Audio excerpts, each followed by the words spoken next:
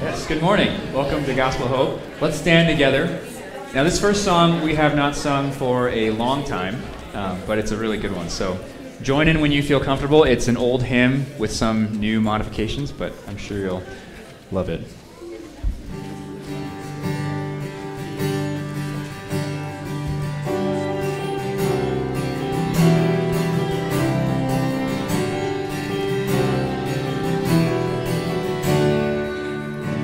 Immortal, invisible, God only wise, in light inaccessible, hid from our eyes, most holy, most glorious, the Ancient of Days, almighty, victorious, your great name we praise.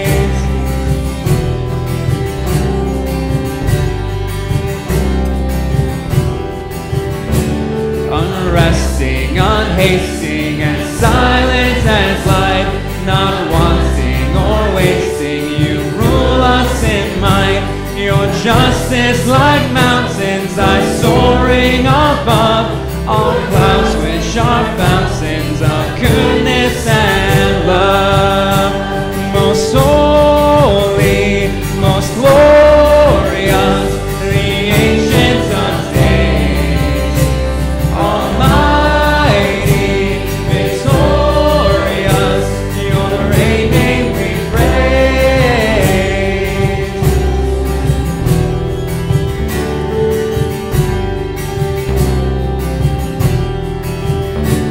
All life comes from you, Lord, to both great and small. In all life you live, Lord, the true life of all. We blossom and flourish, but quickly grow frail. We wither and perish, but you never fail.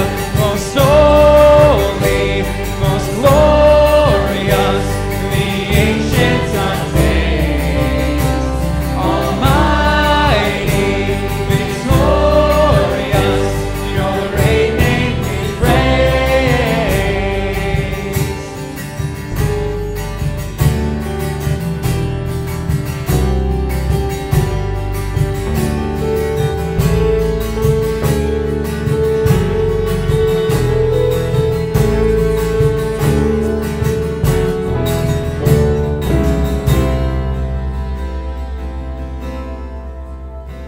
Great Father of glory, great Father of light, your angels adore you, all veiling their sight. All praise we will render, O Father of grace, till one day in splendor we see face to face. Most holy, most glorious, the Ancient of Days, almighty, victorious, your great name we praise. Most holy, most glorious, the Ancient of Days, almighty, victorious, your great name we praise.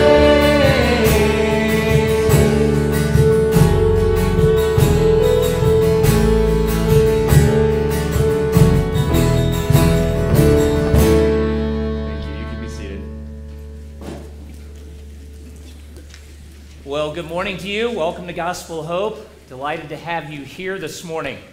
The song we just sang was actually written in 1862 by a Scottish pastor named Charles Smith. I think that's right. I'm looking at you, Linda, like you will confirm that for me right now. So that would help me if you would say, yes, you're absolutely right. Isn't that funny how we do that sometimes? You know, it's a reminder to us that we are part of something that stretches back thousands of years. The gospel that we believe is not new.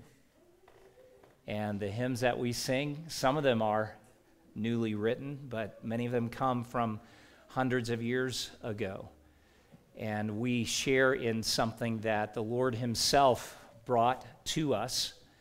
And by faith, we have believed it like generations before us, and we carry on, and we look for his second coming. We're going to touch on some of that today as we continue our study of the New Testament letter, 1 Thessalonians, that the Apostle Paul wrote. We're just so glad that you are here today. Matt's going to come in a little bit and give more of a formal welcome to our guests who are here today, but I just want to say how delighted we are, how honored we are to have all of you here. And it's just great to have all of you here. We want to turn our attention to God's Word, and in Psalm 150, there are multiple reasons given for us, multiple words of exhortation to praise the Lord, and to praise the Lord with all that we are and even all that we have. And you'll see as we read through this passage of Scripture together that from a variety of instruments we praise the Lord, but all of that really is what just flows out of our hearts. We want to read this together, and so we've broken it up. Men, you're going to read a verse, and then ladies, you're going to read a verse, and then men, and there are only 6 verses, so each group will get 3. So you read the appropriate part as it comes up, and men, you join me here as we begin Psalm 150 with verse 1. Praise the Lord. Praise God in his sanctuary. Praise him in his mighty heavens. Praise him for his mighty deeds. Praise him according to his excellent greatness. Praise him with trumpet sound. Praise him with lute and harp. Praise him with tambourine and dance. Praise him with strings and pipe. Praise him with sounding cymbals. Praise him with loud clashing cymbals. Let everything that has breath praise the Lord. Praise the Lord. Many reasons for us to praise him, and we'll continue to explore some of those in the course of the service. Daniel Kaminsky is going to come and lead us in prayer, and we'll join our hearts with his. Let's pray together. Let's pray. God, I ask that this morning we will taste and see how good you are, how great you are. God, may we fear you. Lord, we ask that as we come this morning and we open your word and we sing these songs, that God, our hearts will join together, be unified, praising your name. God, you are amazing, you are wonderful, you are glorious. Lord, may our tongues praise you. May our minds be filled with thoughts of praise, honoring you. Lord, protect us, protect our hearts and minds this morning from the evil things that are around us and from ourselves. And so, God, may you be exalted on high. May you be lifted up in all that's done and said. In Jesus' name, amen. Would you stand with me as we sing praises to our God?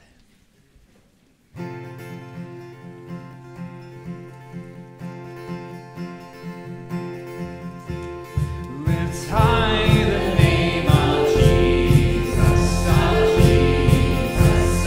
King. Make known the power of his grace, the beauty of his peace. Remember how his mercy reached, and we cry.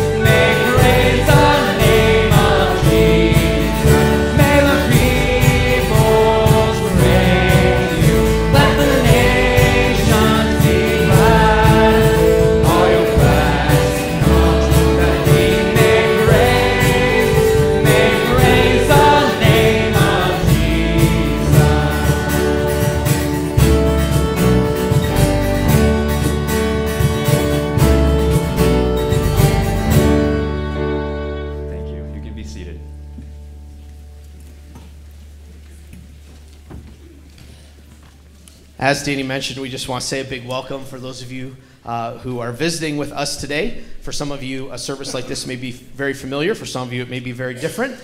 And we know that it takes a step of courage just to come through the doors and meet some people you don't know or find a spot at a place you haven't been. But we just want to say thanks so much for coming. Daniel Kaminsky, who prayed at the beginning, is one of our pastors. I am, and Danny right up here, as well as a whole bunch of people who want to serve and help and just be here as a community together. If you are a guest with us for the first time, or if you've come a few times and you're just resisting, there is a blue card in the seat pocket in front of you. It's called Let's Connect. It's very simple. It's got 4 blanks on it. We would love for you to fill that out just so we have a record of your visit. We also have a gift on the back table just to say thanks for coming. We will send you one follow-up email. We will not add you to a perpetual email list. You can choose to join that if you want to. But if you would fill out that blue card for us. There's also a How Can We Help card. Maybe there's an area where you could use prayer or something else. You can write something on there, or mostly for our church family, there's a Sign Me Up card. You should use that once in a while if you want to, if you're part of our church family. But all those cards are there. If you could fill that out for us, especially those of you who are here for the first time, we would be so thankful. We're going to change up our routine a little bit on Sunday mornings and move the announcements to this spot. So if you're a little weirded out by that, that's exactly what's happening. And probably will happen on most Sundays moving forward. We've been talking about it for a bit, but we just think it's a little better this way. It gets pretty quiet around here over the next little stretch, but in June we want to let you know that in the midweek our community groups have wrapped up as of last week, but we're going to do something called Picnic and Prayer. It's really simple. We go down to Riverton City Park, which is just about a mile and a half from here, and we find a spot usually by the pavilion that's on east, west, north, south side. Anyway, you won't be able to miss us. We find a spot and kind of hang out in the lawn and have a picnic time together. Each family's responsible for their own food. You can make something extravagant. You can grab it at a fast food place on the way in, whatever you want. But we just have a great time hanging out and encouraging one another, spending some time together. We spend about a half an hour doing that, and then we spend about a half an hour praying together for our community, for each other, and that will start on June the 7th. There's nothing this week. If you want to have your own picnic at Riverton City Park this week, you can, but the Picnic and Prayer for Gospel Hope will start on June the 7th, and we'll do that throughout the month of June. Really excited about that. And then for next Sunday, we are going to have a second round of baptisms. We had some a few weeks ago. We have some more people who are ready to get baptized. So if you've put your trust in Christ, turn from your sin, thrown all that weight on him, put your faith in him, and you're ready to get baptized, next Sunday is an opportunity. Please talk to one of the pastors today. Please don't call us on Saturday and go like, hey, I want to do that tomorrow. We want to check in with you and just have a good conversation in the lead up to that, but that is next Sunday, and we are very excited about that. It's interesting, in the last song we sang, there was a line that I've always been encouraged by, which says basically, from God's hand, what he's already given us, we give back to him. And that's our spirit as we come to our time of giving. We'll have our ushers come forward in just a minute, but if you listen to 2 Timothy chapter 3, verses 12 through 17, this encourages us that even in hard times, the anchor for our souls is God's word and what it tells us about Jesus and his return. Listen to these verses before we pray and give. The Bible says this: indeed, all who desire to live a godly life in Christ Jesus will be persecuted, while evil people and impostors will go on from bad to worse, deceiving and being deceived. But as for you, continue in what you have learned and have firmly believed, knowing from whom you learned it and how from childhood you have been acquainted with the sacred writings, with the Bible, which is able to make you wise for salvation through faith in Christ Jesus. And then these familiar verses, but we all need them on a regular basis. All Scripture, the whole Bible, is breathed out by God and is profitable for teaching, for reproof, for correction, and for training in righteousness, so that the man of God may be complete, equipped for every good work. Let's have our men come forward as we prepare to give this morning. God, we want to thank you for the good work that you are doing in our hearts through your word. It is the rock, the fortress. It is the thing on which we stand. We're thankful that, like rain or snow, it comes to us and does everything you want it to do. Please help us to have tender hearts, receptive. And Lord, please help us to continue to run to you even when things are hard. You've told us that to follow you in any age is to have hard things happen. It's to swim upstream from a society that wants to go its own way. It's not going to be easy.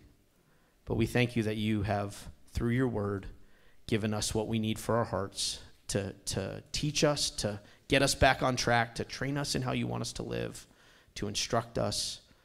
So please help us to be students of your word, not just to grow more intelligent in our heads, but for it to sink down into our hearts and change our lives. Thank you for this opportunity to give. May we give as a giant thank you for all you have done for us. It's in Christ's name we pray. Amen.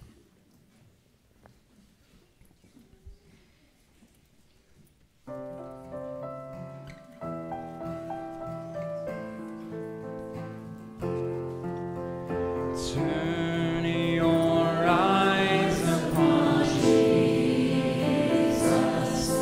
look full in his wonderful face, and the things of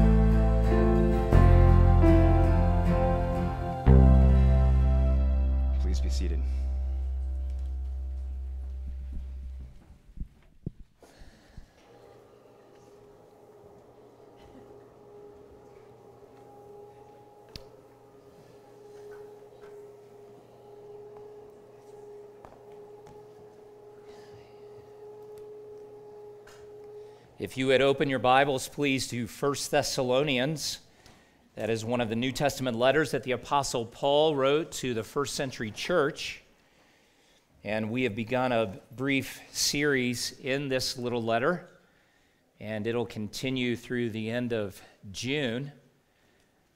And we're thankful to have each of you here this morning. If you do not have a Bible of your own, you're welcome not only to use one of the Bibles from the seat rack in front of you, you're welcome to take that with you. We would love for you to have a copy of God's Word. We believe, as we read just a moment ago, that every word of it has been breathed out by God. It is a living word. It is a powerful word. It's a life-changing word. And we want to be people who know it, who love it, who read it, who obey it, who feed our souls on it. And that's part of the reason we are gathering here today. 1 Thessalonians is the first of two letters that Paul wrote to the Thessalonian church. You'll find this particular portion that we're going to look at this morning on page 986 in your Bible. So turn there with me. Be ready to follow along as I read in just a moment. Have you ever been separated from someone that you love and so deeply worried about them because of that separation and maybe a lack of information or communication that it became disruptive to your daily routines? Maybe you just could not concentrate on the things that were in front of you in the workplace. Maybe it even was so disruptive that your normal eating habits and appetites were diminished, if not excluded. And you just said to yourself, until I know how this person is doing, I'm not sure I can get on with my life. Well, this weekend we remember those who have given their lives in the multiple wars in our nation's history. And you can go back through the very personal accounts of families that have had members serving overseas in these horrific wars, some even locally if you go back far enough in our nation's history. And story after story, particularly in the old days, includes a lack of information about a loved one and living with that uncertainty. And some of you could probably tell stories in your own family experience where a loved one was serving and you had no clue if they were alive, if they were dead, if they were healthy and whole, if they had been wounded in battle or taken prisoner by an enemy force. And it was agonizing to your soul. Then you have the ordinary separations that inevitably come to our families. And some of you have children who are reaching adult age and actually leaving home. Sometimes they do that a little bit early. You're not quite ready. And other times you're like, will you leave already? But you know, most parents miss those children. And for all that the empty nest is cracked up to be, it's not as fun as some may suggest it would be, because those relationships are dear to our hearts. And parents who believe and trust that God is in it, it's time for my child to leave the home. If there's not enough communication, begin to develop a certain level of anxiety and uncertainty and fear and doubt, and you wonder to yourself if they're eating well or if they're getting enough sleep, and you hope they remember to pay their bills and drive carefully and brush their teeth. Well, those are just different scenarios that involve a separation, a lack of communication, or a lack of available information about someone that is dear to the heart. And the Apostle Paul was in a similar position with the dear saints of Thessalonica. And over these first several weeks, as we've been studying through this New Testament letter, we've noted the history. Even took some time to go back to Acts 17 that tells us how this church came into existence. And Paul, if you'll remember, and his two partners in gospel ministry, Silvanus and also Timothy, had gone to this city that was in desperate need of the gospel itself. And out of that gospel proclamation, a church was formed. But just 3 weeks in to this mission, this gospel mission and church planting effort, a big riot erupts, as it were, and persecution unfolds. And those three men are hastily sent out of the city before their lives are in danger. There are some of the saints remaining in Thessalonica, like Jason, as Acts 17 tells us, who suffered at least a heavy fine along with some of his friends for being associated with these men. I mean, it was a really difficult time, and in short order, they're separated, and Paul and his team can't get back. And so we resume our reading today, and we want to go to 1 Thessalonians chapter 2, verse 17. And depending on how your copy of the scripture is laid out, you'll notice that this particular paragraph runs into the middle of chapter 3, and then actually another 2 paragraphs, and we're at the end of chapter 3, and that's going to be our portion for this morning. So you follow along as I read this portion of God's word, 1 Thessalonians 2, 17 through the end of chapter 3. The Apostle Paul says, "But since we were torn away from you, brothers, for a short time, in person, not in heart, we endeavored the more eagerly and with great desire to see you face to face, because we wanted to come to you, I, Paul, again and again, but Satan hindered us. For what is our hope or joy or crown of boasting before our Lord Jesus at his coming? Is it not you? For you are our glory and joy. Therefore, when we could bear it no longer, we were willing to be left behind at Athens alone. And we sent Timothy, our brother and God's co-worker in the gospel of Christ, to establish and exhort you in your faith, that no one be moved by these afflictions. For you yourselves know that we are destined for this. For when we were with you, we kept telling you beforehand that we were to suffer affliction, just as it has come to pass, and just as you know. For this reason, when I could bear it no longer, I sent to learn about your faith, for fear that somehow the tempter had tempted you, and our labor would be in vain. But now that Timothy has come to us from you, and has brought us the good news of your faith and love, and reported that you always remember us kindly, and long to see us as we long to see you, for this reason, brothers, in all our distress and affliction, we have been comforted about you through your faith. For now we live, if you are standing fast in the Lord. For what thanksgiving can we return to God for you, for all the joy that we feel for your sake before our God, as we pray most earnestly night and day that we may see you face to face and supply what is lacking in your faith. Now may our God and Father himself and our Lord Jesus direct our way to you, and may the Lord make you increase and abound in love for one another and for all, as we do for you, so that he may establish your hearts blameless in holiness before our God and Father at the coming of our Lord Jesus with all his saints." This is God's word. Let's pray together. Father, our hearts so often feel overwhelmed by our present circumstances and the unknown days that lie ahead, that we must look to you. We look to you with all eagerness and expectation. We look to you in the way we just sang, looking back, first of all, to your life and death, to your powerful resurrection. We look back to the promises that you have given from of old, that you would come again, and that causes us to look forward. Oh, how we long for your return, Lord Jesus. How we long to see you in your glory, for that work of salvation that has begun to be completed as we are transformed into your likeness. And there's nothing of sin or even an imperfection that remains in us, but inside and out, from top to bottom, we will be glorified. We long for that day to come, because these days are challenging. And our own weakness and imperfection, our own struggles with sin are the great struggles of our hearts. We ask that on this day, as we open the Word together, that you, by your Spirit, would instruct and teach us in what we should believe, in how we should live, and how we must submit ourselves fully to your Lordship. I pray, dear Holy Spirit, that you would meet the very personal needs of all those who have assembled here today, even those who watch remotely in this hour.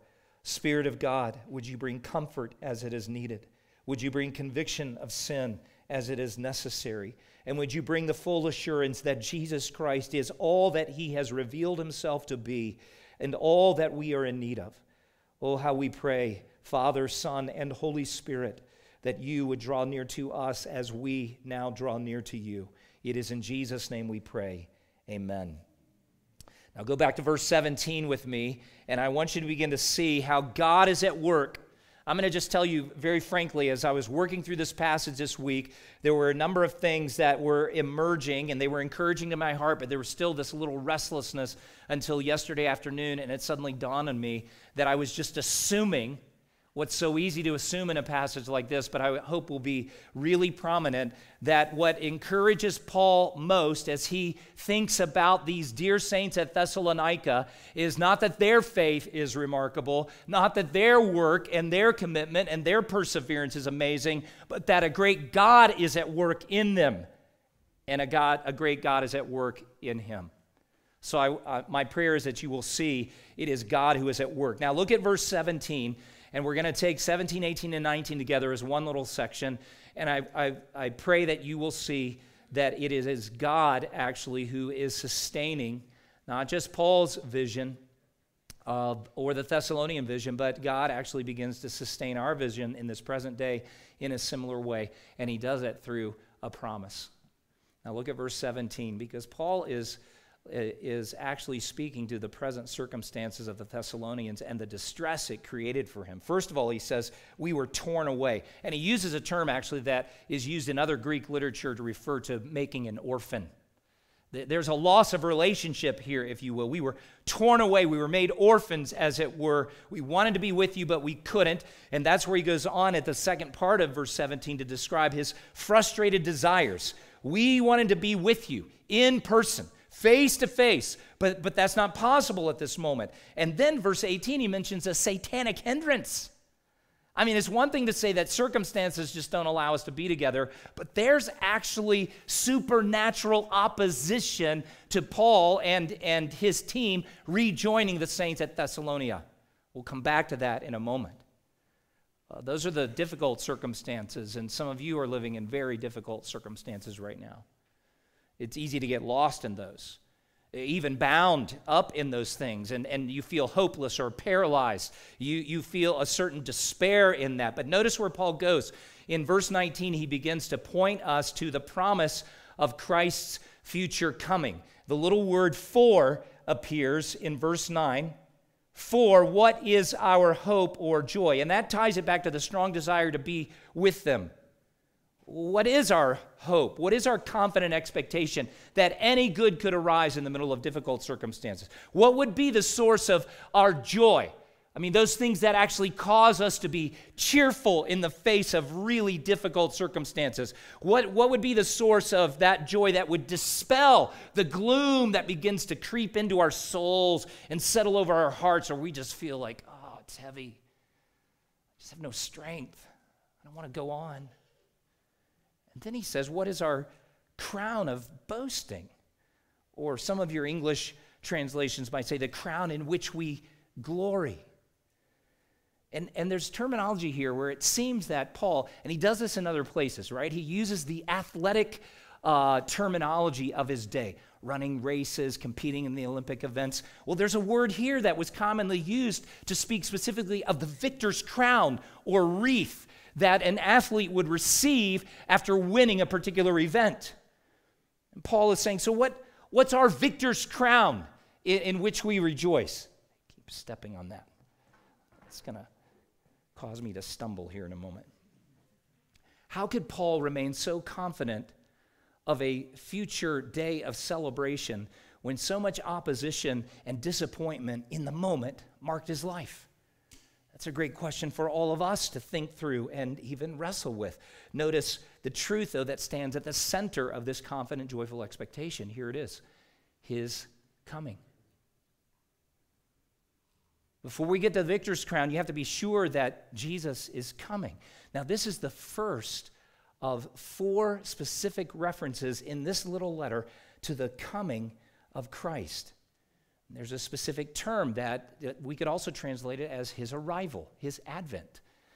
First advent, Christmas. Second advent, it's this one that Paul's talking about. Jesus has promised to return. Now, notice, if you will, that he's talking about an event, though, that is before the coming of our Lord Jesus. And it's not a reference to time. There's not chronological before Jesus comes. No, he's saying in the presence of the one who has promised to come. There's something that's going to take place. And what is going to take place? Well, this victorious celebration where crowns are distributed. But he's using this term, and he goes on to explain it. And when he asks the question, what is our crown of boasting? Well, look at the text. This is staggering. Is it not you? Wait, time out. Thessalonian saints, some of whom were only recently converted, like they're the prize? Absolutely. They are the focus of Paul's great joy and hope and expectation for the future. Then he goes on to say, you are our glory and joy. Oh, how different this is from most of the rewards and incentives that we work for in life. Most of us think in terms of performance bonuses. Like that'd be a really great thing, right? You show up to work tomorrow and your boss is like, you have been such an amazing employee, and our company would not be where it is. And as I was thinking about how valuable you are to the company over the weekend, I just felt compelled to give you a $50,000 check. Hope it's a good week for you. Now, could you go make a batch of fries? I mean, we're all kind of, eager for that kind of reward to appear, but Paul's not talking about a material benefit. He's not even talking about some of the things that God promises heaven will include. No, what Paul is focusing on is that the great joy of his heart, the great glory that he anticipates in that coming of Christ, is that he will see these Thessalonians appear in the presence of this Savior and Lord. And in that moment, know that the work that is only recently started is finished. That's what not only helps him maintain his sanity in the middle of a really hard moment, it actually begins to fuel things like his joy. Don't let the immediate circumstances of your life dictate your joy or your joylessness at this moment. It's easy to let the overwhelming circumstances, even satanic opposition, spread the gloom over your soul. To grow a kind of despair and hopelessness. It doesn't mean that you will live without tension in your soul. It doesn't mean that you will not have an anxious thought about those that you love, but you're not with at the moment, or you haven't heard from them recently, like Paul and the Thessalonians.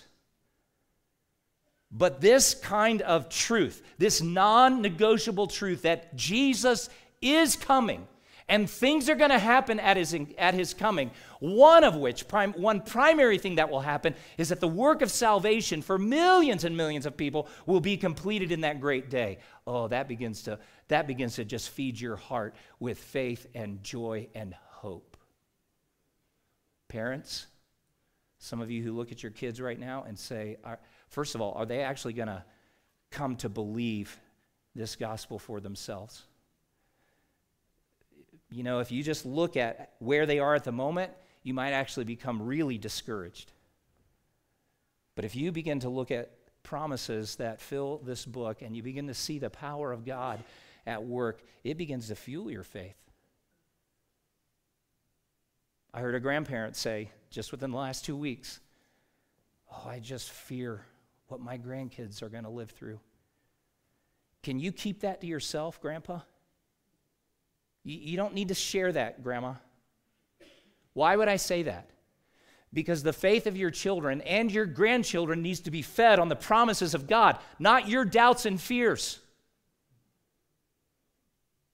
We need to open this word and feed on it personally and then serve it up to the coming generations. I know things are difficult in many ways, and there are things that cause my heart to tremble as I read the headlines or look at the news. But I try to remind you often what the news outlets report today are not the eternally significant headlines, but promises like these. Jesus is coming, and Jesus will have his victory. Period. Now, look at the next portion, chapter 3. God begins to strengthen Paul's heart, and he strengthens our faith through an ongoing work. You say, what do you mean? Well, look at verse 5.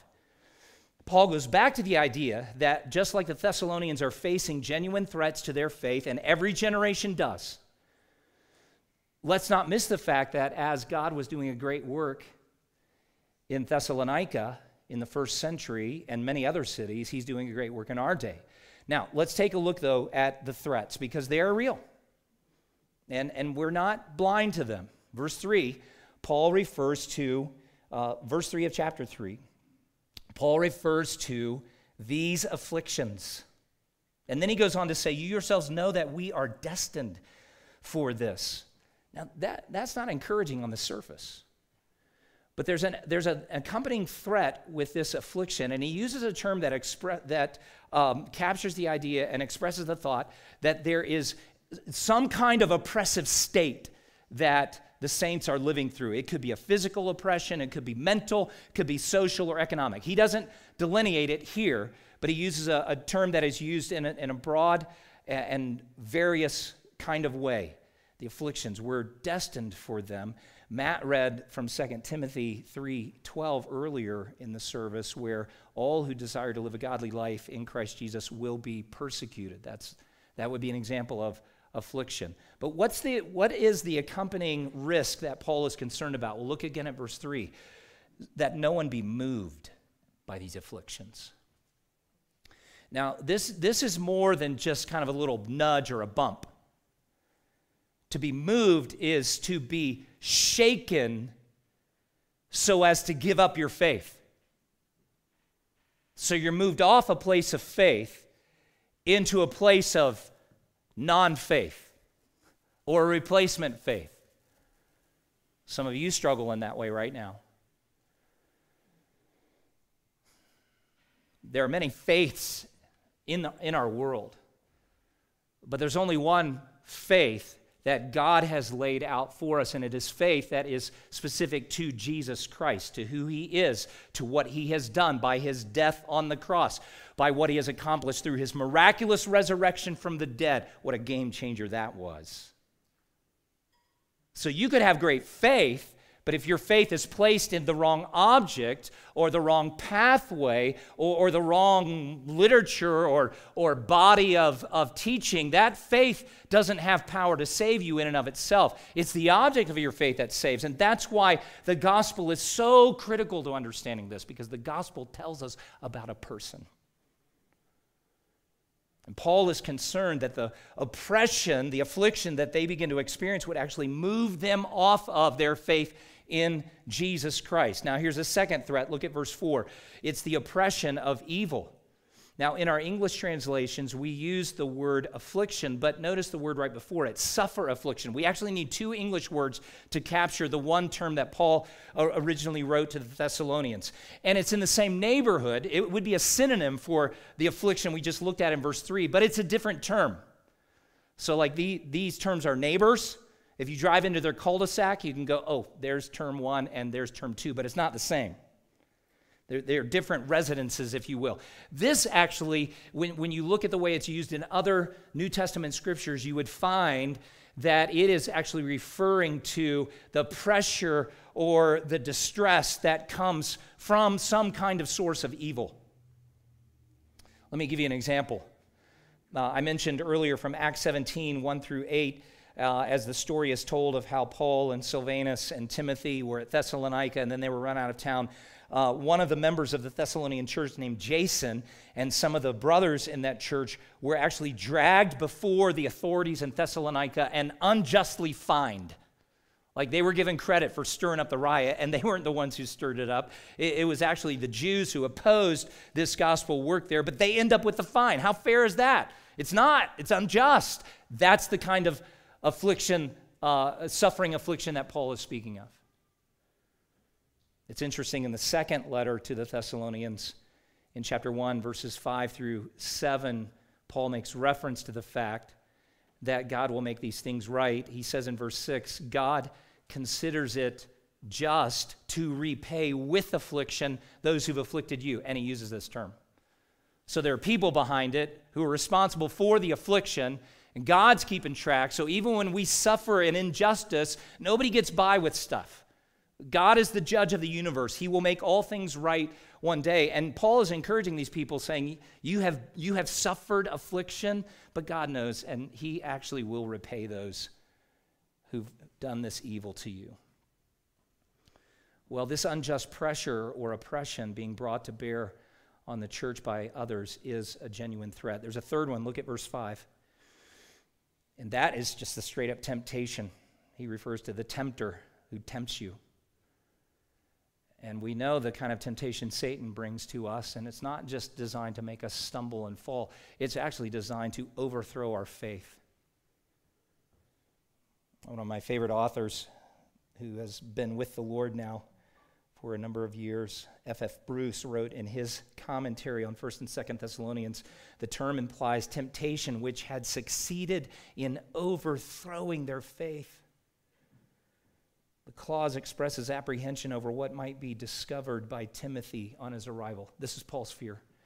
Timothy, we haven't heard anything. Would you please go back? Timothy goes back, spends time. When Timothy returns, Paul's great fear is that Timothy will come back and say they've lost their faith.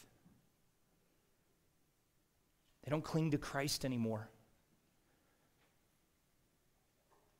And sadly, it seems like there's been a wave in recent years of deconstruction stories, as they're often called.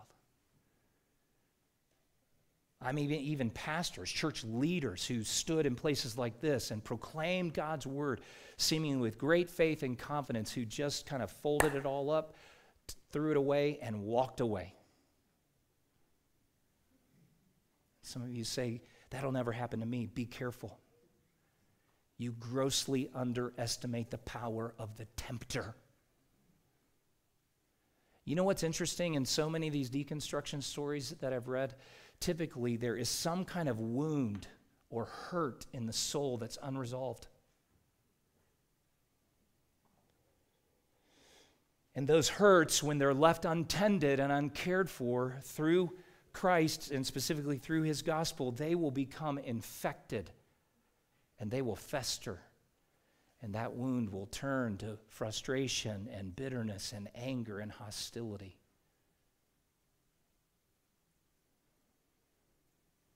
And how often you have heard stories, as I have, of people becoming so angry with God, who is not the perpetrator of evil, that they just walked away. What's the antidote to such affliction and temptation? Well, let's go back to the text, because look at what Paul actually did. Go back to verse 1 of chapter 3.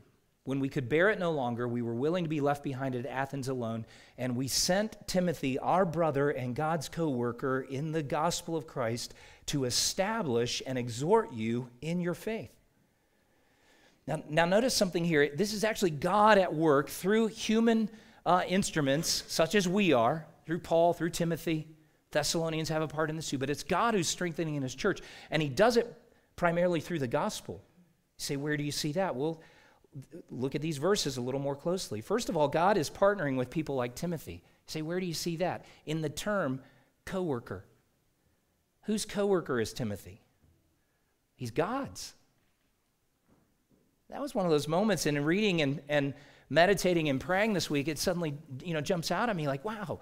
I mean, it's true that Timothy is Paul's co-worker. It's true that Timothy is a co-worker of the Thessalonians as they have come into the household of faith. But that's not what Paul writes. He is our brother, but he is God's co-worker. Everybody knows what a co-worker is. It's a person who participates in the same activity and work that the rest of the company. is engaged in. But God is at work here, and Timothy becomes a co-worker with God. I pause to ask, whose co-worker are you? Have you partnered with the God of the universe who is doing a great work in our world today? Or are you just all about your own mission and business? Oh, I believe there's a God, but, he's up there and out there, and I do my thing and he does his thing, and we have a happy relationship. Oh, not really. Maybe you're a coworker of the American dream. God is looking for coworkers. But look at what God does through his coworker Timothy. And this is why Paul says we sent this man back to Thessalonica to establish and to exhort.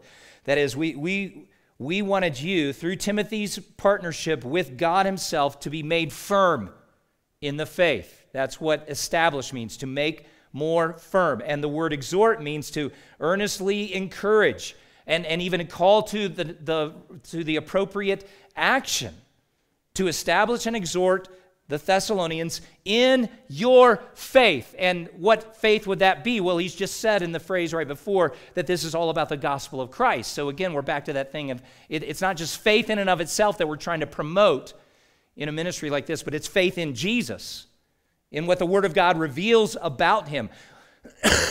and I want you to think for just a moment, let this just sit in your heart, that there are churches outside of Gospel Hope that need to be established and or exhorted in the same way. We need to be alert to the opportunities to participate with God in the same kind of work that Paul and Silas and Timothy and the Thessalonians were partnering in.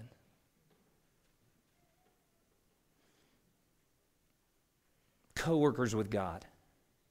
So God is strengthening his church through the gospel, specifically the establishing and exhorting that Timothy was serving them with. Now look at verses 6, 7, and 8, because God is actually bringing comfort back to his servants Paul and Silas through this report of vibrant faith. And think how our hearts are encouraged as we hear reports of others that we have known growing in the faith. Verse 6, he says, the good news of your faith and love. Verse 7, he says, we've been comforted about you through your faith. Encouraged or consoled is the idea. And I don't have time to fully develop this, but part of what he writes into this letter when he says, we actually sent Timothy to be an encouragement to you, but we're the ones who got encouraged as Timothy came back with this report. And then look at verse 8. Now we live if you are standing fast. Now we really live to know that you are persevering in the faith.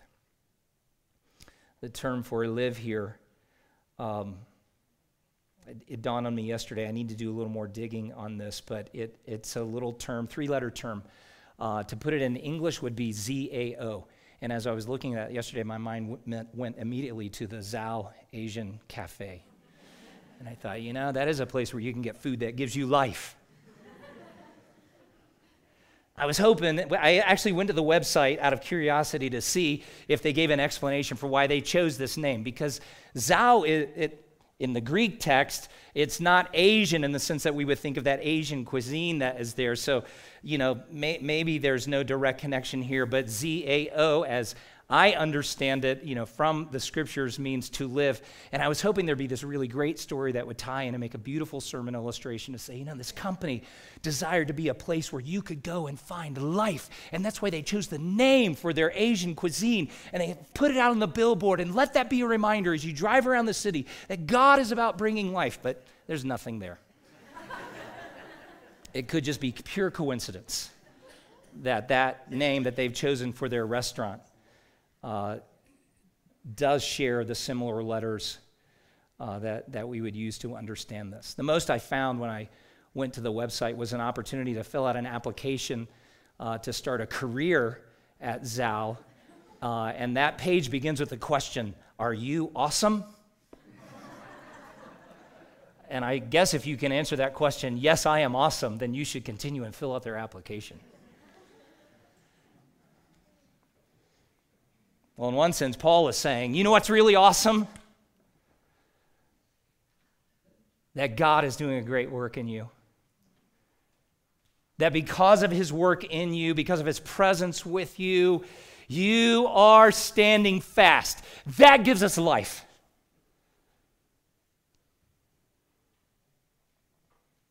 Despite the affliction, despite the oppression, despite the satanic hindrances and temptation, this work is continuing. Paul rejoices in that. Now look at verses 9 and 10. In response, Paul says, "What thanksgiving can we return to God for you, for all the joy that we feel for your sake before our God?" It's clear there is thanksgiving. It's clear there is great joy that is emerging in hearing this report, and even this is attributable to God. God is the one who will receive the praise of his churches in the same way that Paul is saying, what thanksgiving can we return to God? He's not looking to praise Timothy because Timothy's such an amazing preacher and teacher of God's word. He's not even looking to praise the Thessalonians because they have persevered in the faith. He is aware that God is at work in extraordinary ways that we can't fully see or know or even understand, but here it is happening. And that's reason to be thankful. That's reason to be joyful. What thanksgiving can we return to God for you, for all the joy that we feel for your sake before our God as we pray? And this leads us to the last portion. He's using strong terminology for the kind of prayer. He's saying we are begging God for things that we judge to be indispensable. That's what he means when he says, as we pray most earnestly, night and day, that we may see you face to face and supply what is lacking in your faith. But now look at verses 11, 12, and 13, and we'll wrap it up here. Because this is God fueling our prayers for things we have not yet received. But how does he fuel them? Right out of his promises, and Paul comes back to the fact that Jesus is coming. Now look at verse 11. May our God and Father himself and our Lord Jesus direct our way to you. First of all, what's he praying for? Well, he is praying for present ministry with the Thessalonians, and we'll get to the part where he makes reference to the coming of Christ again. But there's more work to do. Praise God for what has happened, but because Jesus hasn't returned, that means time is left. There's more growth for us personally to experience, more churches to be built, more evangelism to take place. And when he says we're praying that God would direct our ways, he's using a term that has the idea of making our path just straight as it can be. No unnecessary curves, no winding, no meandering. I'm privileged today to have friends from South Carolina visiting. They didn't plan this together, but two different families. The Olsons on this side, the DeLuworks. Did I pronounce that right? Please forgive me if I didn't get that right. Good. They will appreciate this. In Greenville, you can get lost in a hurry because the road system is terrible. And the story is that when the city fathers long ago said, we need a road system in our town here in the upstate of South Carolina, somebody said, let's get all the livestock together in the middle of the city, turn them loose, and follow them with pavers. And that's what brought about the road system in Greenville. There's no rhyme or reason to it. There's one road, and we lived on this road for a time. It has 3 different names, the same road. So depending on what part of the road, it changes names. And you don't have to turn right or left for it to change name. There's just a point at one stretch where it becomes a different road. That can be slightly confusing, can't it? You can spend a lot of time winding your way around, meandering, looking. We moved to Utah 6 years ago, and once I figured out how the whole grid is laid out, you're never lost in the valley. Now, you may never have been in that neighborhood or in that particular section of road, but if you can look at a sign and find what south and what east or west or north you're on, you're good. You're good. You're just good to go. Well, what Paul is expressing is our prayer is that God would just lay this straight road or pathway in front of us back to ministry with you. Time is short. Jesus is coming. We can't afford to be meandering aimlessly. We can't afford to encounter those hindrances that would inhibit the work of the gospel. And so Paul says, first of all, we pray for present ministry. And it's tied to the soon coming of Jesus. Now look at verse 12. They also pray for abundant love for one another. And again, because Jesus is coming soon. That love for one another is not only critical for churches to be healthy, but it actually is the hallmark of true discipleship. Do you remember what Jesus said? It's recorded in the Gospel of John, chapter 13, verses 34 and 35. A new commandment I give to you, that you love one another, just as I have loved you. You also are to love one another. And then listen to what Jesus says. By this, all people will know that you are my disciples, if you have love for one another. I love the wise words of another Bible commentator and author named Gene Green. He wrote that the strong love for one another within the Thessalonian community was the counterpart to the rejection they faced from their contemporaries. There are a lot of people in Thessalonica who are not happy by what God is doing in this little group of people. And isn't it quite remarkable that the Thessalonians weren't looking to overthrow the Thessalonian government? They weren't even looking to overthrow, some of the other faith traditions that were around them. They just knew the transforming power of Christ dwelling in them and the presence of the Holy Spirit. And as they began to share it and proclaim it, that's all it took to make a lot of other people angry. What's sad, if you study the Thessalonian culture, though, you'll find that there was a lot of hostility, a lot of cultural friction in their day, and it reads much like our own day.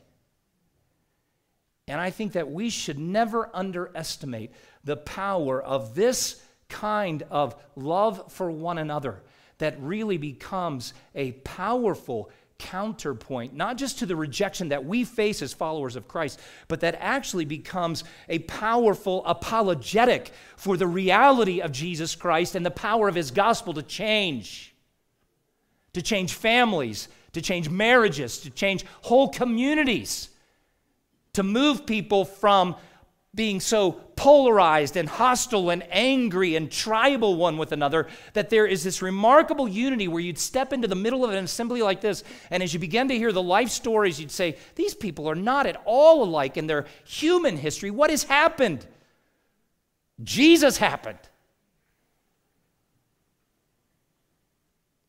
And so we pray, as Paul did, for love to abound. Verse 13, last idea. And we pray for the completion of our salvation so that we are ready for his soon coming. Paul goes on to say, so that he may establish your hearts blameless in holiness before our God and Father at the coming of our Lord Jesus with all his saints. Love and holiness always run together. And you never pursue one at the expense of the others. Paul's prayer is that God himself would establish the hearts of the Thessalonians in blamelessness, first of all. What does it mean to be blameless? It means to be without guilt, without reproach. Is he saying, you Thessalonians better live a perfect life or else? No, God does call us to be perfect as he is perfect. But remember, he issues that call out of this non-negotiable standing he's given us in Jesus. Remember, we looked at this specifically in Romans, took a long time there. God declares us to be perfectly righteous for Christ's sake when we come to him. And out of that position of security and stability, that gracious blessing, we're like, but I'm not a perfect person. He says, I know, but Jesus substituted his life for your life. So because of Jesus, I declare you to be righteous. Now go live like it. Well, that's tied into this prayer. Establishing our hearts blameless in holiness. Holiness is just God's standard of purity. But holiness also refers to what has been dedicated to God. And beloved, I don't want you to miss the power of this point. God saved you from a life of slavery to sin and rescued you from the bondage that accompanies all of that sin, not just to turn you loose and leave you on your own.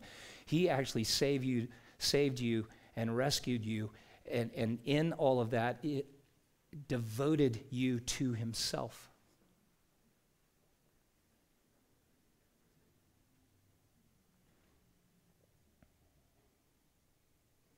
And he's done that with a view that one day when Jesus returns and we all stand in his presence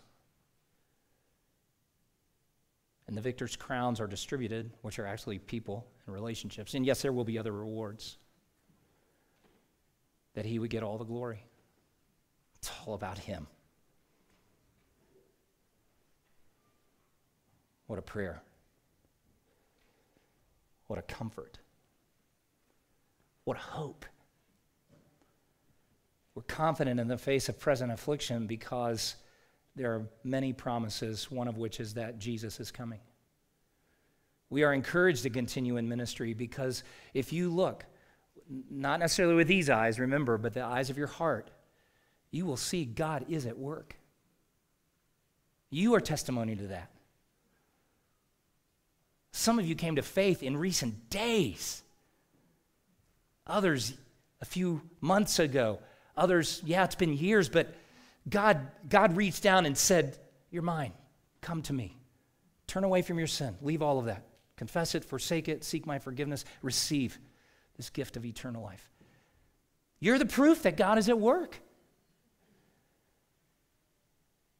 And we're inspired to pray as the Apostle Paul was praying, because God has given great promises and he's coming. Would you bow your heads with me, please? At the moment, for some of you, the circumstances that are hard, even the affliction and oppression and temptation that you're experiencing seems to be the greatest power and reality in the universe, but it's not. It's part of the tempter's deception. He doesn't want you to think about the God of the universe. He doesn't want you to think about the Savior of the world who has been sent, becoming the Creator, becoming human as you and I are, living a life of perfect obedience and then dying a death he did not deserve in order that people deserving of death like you and me might be rescued. The tempter doesn't want you to think about that stuff. But God in his kindness has brought you here today and given you an opportunity again to think about him. What will you do with Jesus? Will you submit your heart to his lordship? Will you turn away from your sinfulness? And will you put your faith in him and in him alone?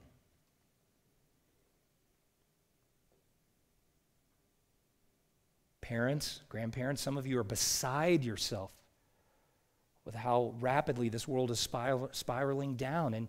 And you're not only discouraged in your heart, but you're actually becoming a source of discouragement to your children and your grandchildren. Will you confess that to the Lord today and say, "Lord, I've lost sight of the fact that you are doing a great work in this world and Jesus is coming again and Jesus will have the victory for which he died. God, strengthen my faith that I might be a source of strength for others. Grow my joy. Grow my confidence."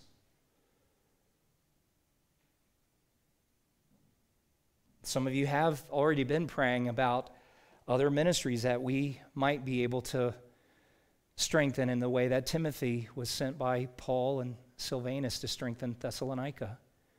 Keep praying those prayers. There's so much that God is doing. Time is short. Jesus is coming. Father, will you take your word and seal it to our hearts? There's some here today that need to be rescued from sin and saved eternally. There's some here who need to be strengthened. Even some who personally are in danger of being moved off of their faith. Oh God, have mercy. May they see that as Peter said, Lord, where else can we go? You have the words of life. Oh, Father, speak to them. Speak to them out of your word. Speak to them by the power of your Spirit. Convince them that you have the words of life and there really is no other alternative on all the universe. Lord, there are hundreds of needs represented here in this room this morning. Would you meet every one of them in Christ? We pray these things in Jesus' name. Amen.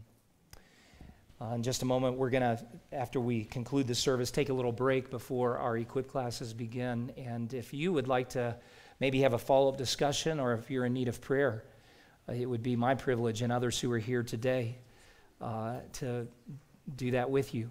And I'd love to extend that invitation to you.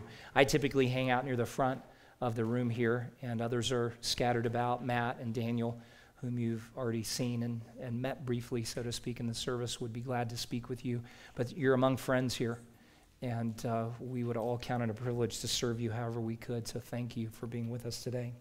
We want to respond to all of this in song, and so we're going to ask you to stand and sing one more time, and then Daniel will come with a little important update for us regarding some ministry changes that are about to happen. So stand with me, please. Let's sing together, Lift High the Name of Jesus.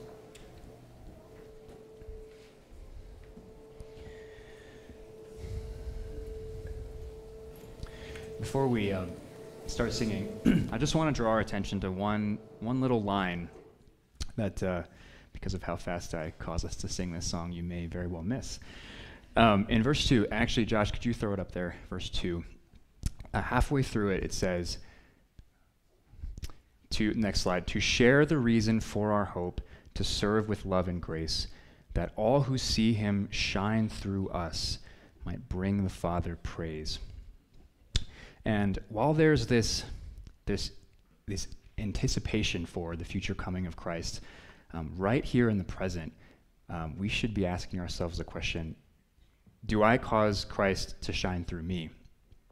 And do I make him more desirable and more beautiful to people around me, or less so? So sing with me. We'll praise the name of Christ here.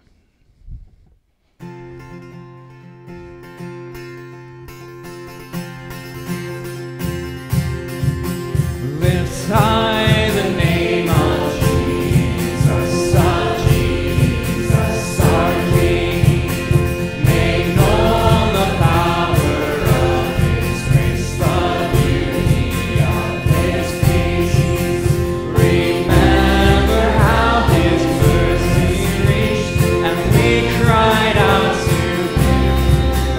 He lifted us to solid ground, to freedom from our sin. Oh, sing my soul and tell all He's done, till the earth and heavens are filled with His glory.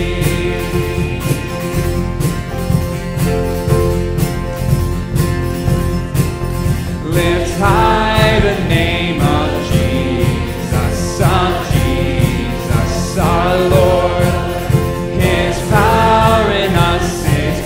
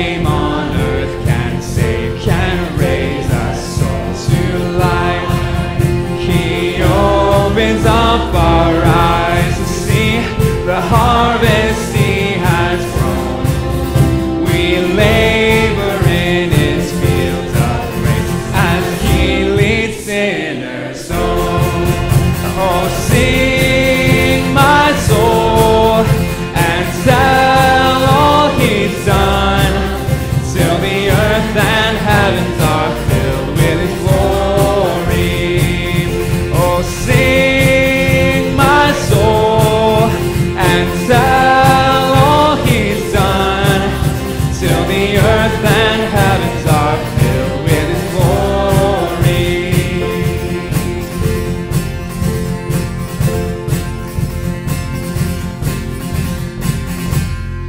Thank you. Be seated.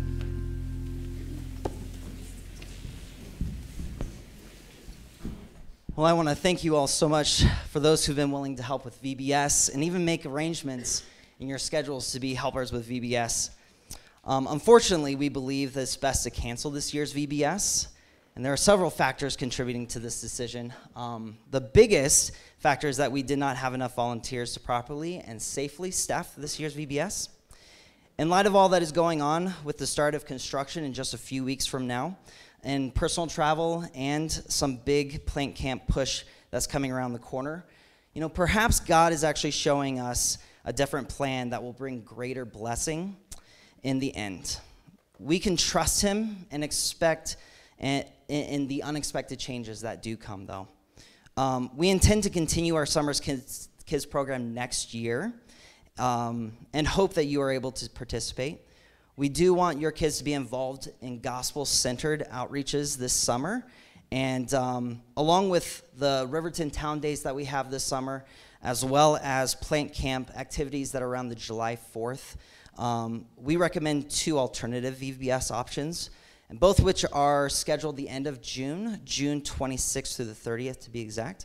Our sister church, Gospel Grace Church, they have a Back Your Bible Club activity that will be staffed in several locations in the Salt Lake City area, as well as a local church in Harriman called Awaken City Church that's running their VBS that same week.